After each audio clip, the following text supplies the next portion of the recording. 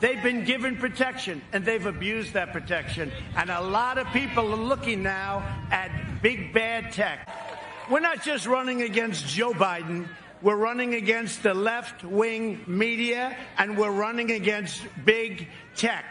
And they all said, and I've heard this, and I kept hearing about the power of big tech, the power. And they were against us, as you know, 4 years ago.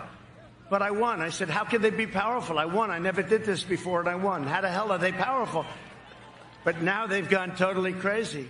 They've done things now that they wouldn't even do, and they got caught. And there's great anger in Congress, in the Senate. There's great anger because what they're doing is really bad.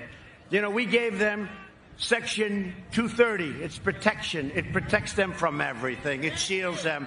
So once you do that, the government is giving them something that no other industry has. So they no longer can say, oh, freedom of speech. That's not freedom of speech.